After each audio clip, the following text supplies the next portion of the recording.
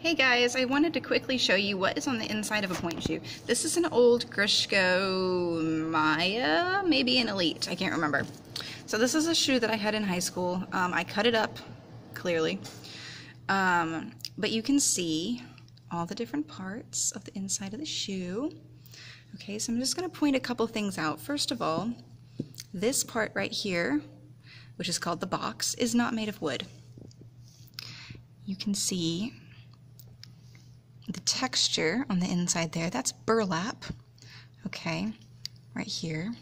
And then over here we've got a little bit of cardboard and some fabric, and there's a ton of glue that goes into making these, right?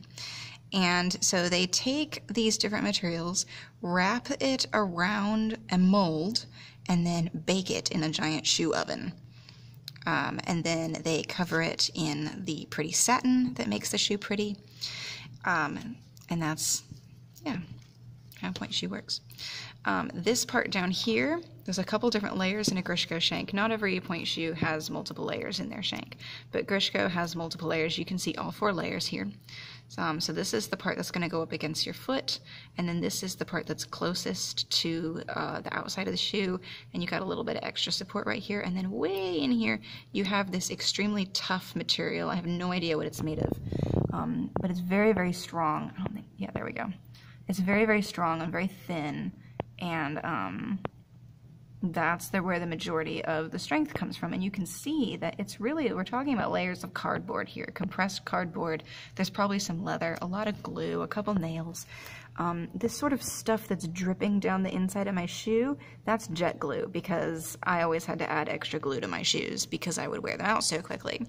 And then over here, the platform, which is the part that you stand up on right here, right? The platform has been hardened and hammered to be very, very smooth. I'm rubbing my finger across here, and you can see that there's a crease in the fabric, but it's been pressed down so that it's very, very flat. Grishko shoes actually have perfect placement. So what that means, you can't do it with this shoe because it's broken. But what that means is with a normal Grishko shoe, you can stand it up like this, and you can let go, and it'll just balance. And it's amazing. I always test my brand new shoes to make sure that they have perfect placement, and they've never let me down. So yeah, that's the inside of a Pointe shoe. Not a whole lot of metal, no wood, just a lot of cardboard and glue.